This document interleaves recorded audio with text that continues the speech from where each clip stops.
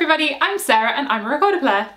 Today I'm going to give you an introduction to Baroque ornamentation. Now this is a big topic, and when you're first getting into it, it can feel quite overwhelming. How do you play it? Where should you do it? What do all those little symbols mean? So I'm going to try and break it down for you step by step so that you feel more confident in tackling it in your music. Now I found out when I was researching this video that Baroque ornamentation is a rabbit hole of information. Understandably, I can't include everything in this video, so I've selected the things I think are really useful to start with. If I've missed something out that you'd like to share, please do so in the comments. This video is also brought to you by VIALMA, which is an app and streaming service for classical and jazz music. What I really like is that it breaks down its composers into like very famous, quite famous and still to discover, so you can find out a lot of new music, and you can choose your subscription in different tiers, and you can choose to also get things like articles and videos and background information on the music that you listen to. And I've also been curating some playlists with them, so later on in the video I'll tell you about this week's playlist. So Baroque ornamentation, what is that? Ornamentation was basically the practice of embellishing music by adding extra notes and little figures, and this was done in a very specific style. And also at this time, the line between composers and performers was a lot more blurred. Composers would perform their own music, performers would improvise their own ornaments, everyone was kind of in there getting creative. And why would people ornament their music apart from it just being part of the style? Well, it could make it very expressive, it could add an extra dimension to the music. If the music had repeats, that happens a lot in Baroque music, it can add variety. And to be honest, it was also a way for the performer to show off their skills and talents. We can divide ornamentation roughly into two camps. You've got the passaggi and you've got the graces. Passaggi was where you would take a simpler melody line such as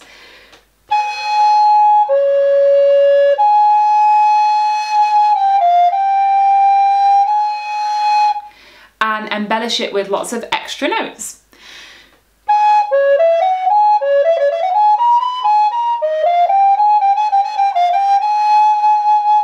And graces were more like individual ornaments, each tied to a specific note. So this line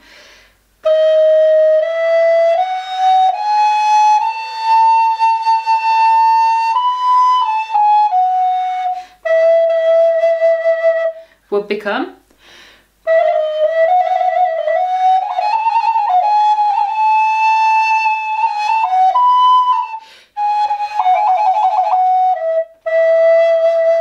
And today, just so we know, I'm going to be concentrating much more on graces, and we're talking in the high Baroque period. There we go. The thing that complicates all of this is that Baroque ornamentation differs a lot. The way ornaments were played would vary from region to region in different time periods, even composers would contradict themselves. So please bear in mind, nothing I say today is absolute. There will be examples where it's the exact opposite of what I'm saying. I'm just kind of giving you a more general idea to get started. Regional style was really important in this period. You have the Italian Baroque, which is a lot more virtuosic and florid, and they used a lot more of the passaggi. And on the other side you had the French, which was much more refined and intricate.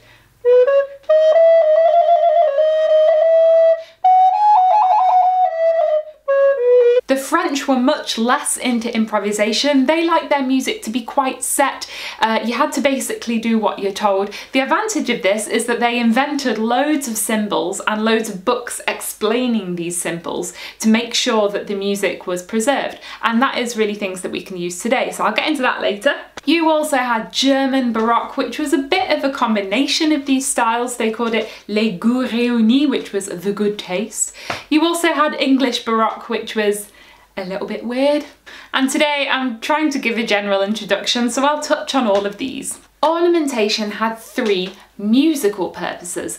I would say the most important of these was harmonic. In the Baroque, we really like to play with consonance, where the notes fit together, and dissonance, that's where they clash. Imagine you've got your chord sequence underneath, you've got your accompaniment, and the note fits very nicely. We can create tension by adding a trill. Basically, every time your fingers hit, we have this moment of ugh, and by going between them, you have like and that's Baroque music. The second musical effect is melodic. This was really in the passaggi. For example, you could have a boring or a fun, interesting and cool.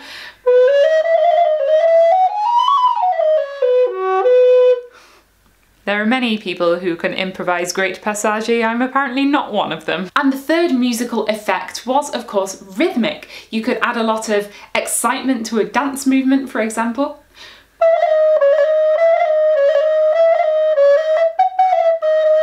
Okay, when would you use an ornament?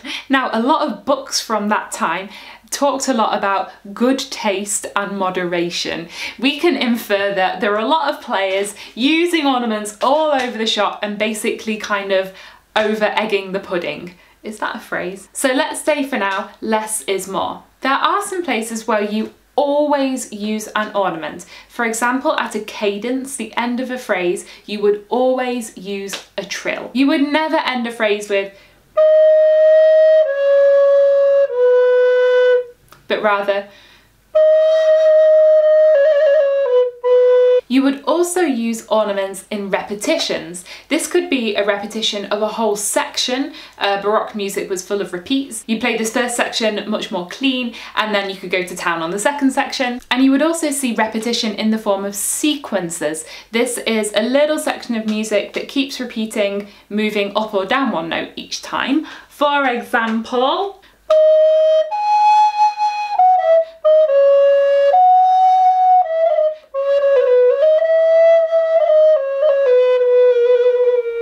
you can make each subsequent one a little bit more exciting. And you would also put an ornament at a point where you want to express something, express despair or longing or love or excitement. And here's the thing, when knowing when to put your ornaments, of course you can follow the ones written on the page, but it's really important to understand the structure of the piece, understand what the harmony is doing underneath. You don't want to be putting your ornaments willy-nilly. You want them to be in places where it's going to have effect, and you want to be able to build it up through the piece. Right, are you still with me? Now we're going to hone in on the ornaments themselves. I am going to demonstrate a bunch of ornaments that we use in Baroque music, also with how they were written down. The fun thing is that as Baroque music was spread across Europe, you've got the names of the ornaments in different languages. They had different symbols for notating them, but I'm going to do my best to try and consolidate this.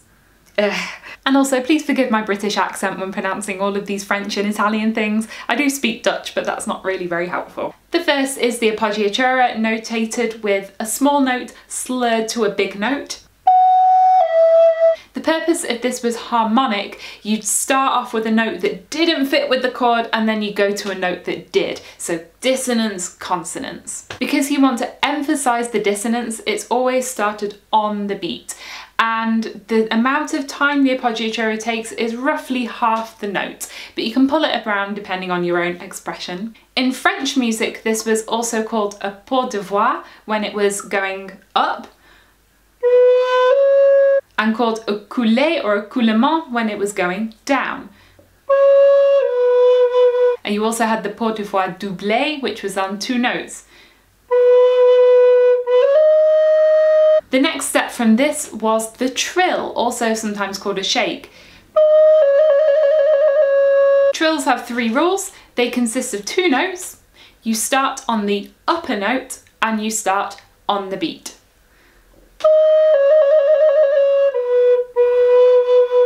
If you're melody is going down after the trill, you can end it with a riving point.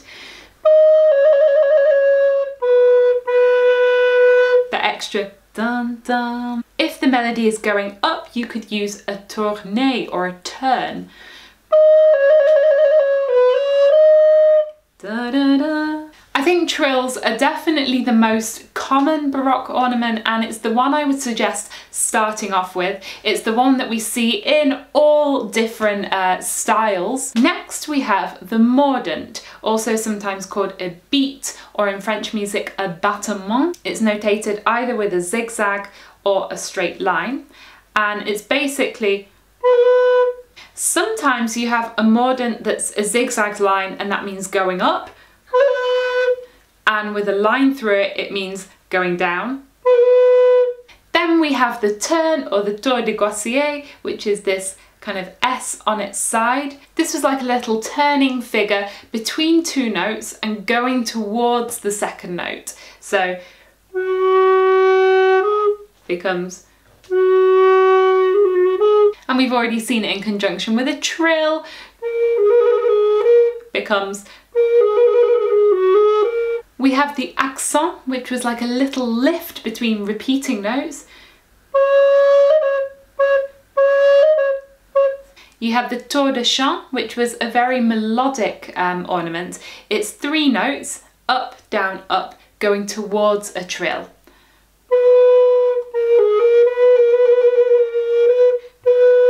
And then another Baroque ornament, which is a whole thing on its own, is of course vibrato. This could be done with your air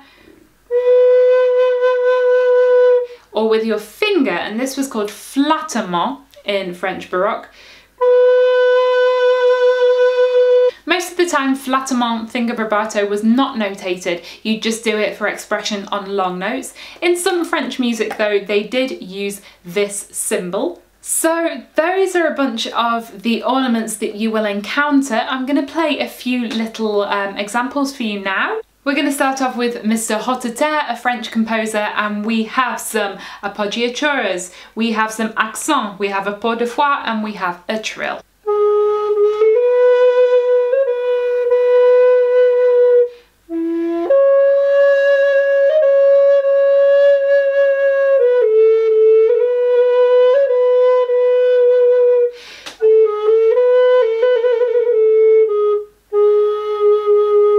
Next we have Couperin, a French composer, with battements, trills and appoggiaturas.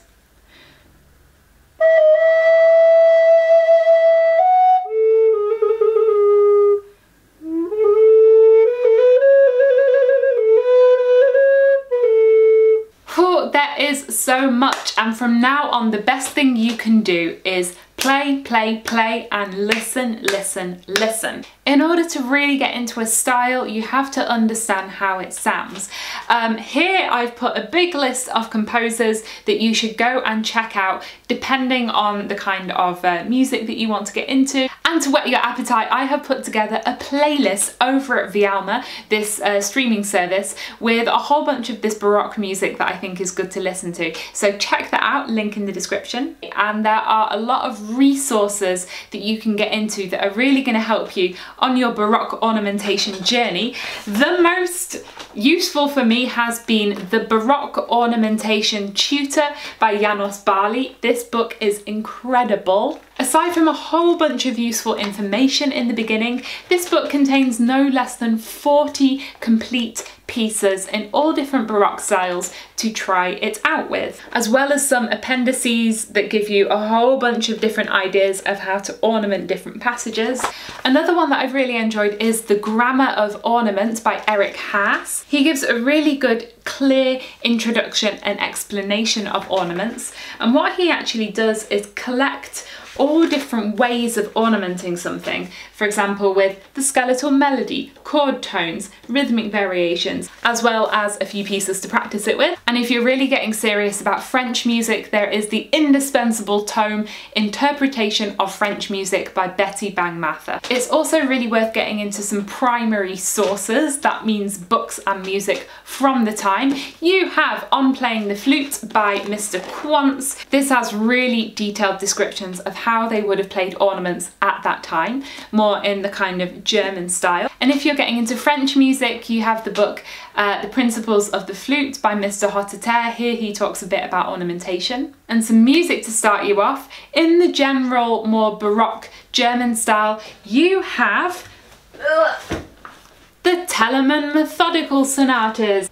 12 sonatas, in each one there's a movement where he shows a simple melody line and an ornamented one, how he would do it, to show all different ways of ornamenting. Really valuable information. For French music, I would go with Hotteterre's The Art of Prelude, where he gives small, they're called preludes and traits, little pieces in all keys where he demonstrates all different types of ornaments. And for exciting, virtuosic Italian music, you can't go wrong with Corelli, who seems to be having a competition of how many notes he could fit in one bar. Oh my god, that is so much information. I am exhausted. So this was my vast introduction to this vast topic, but I hope it was helpful. I know I've missed a lot out, but if you have questions, please leave them below. As always, you can subscribe to my channel by clicking on my face down here in the corner.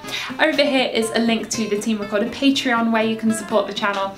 And up here, I've made a video that goes much more in depth into trills. Thank you for watching and have a great day.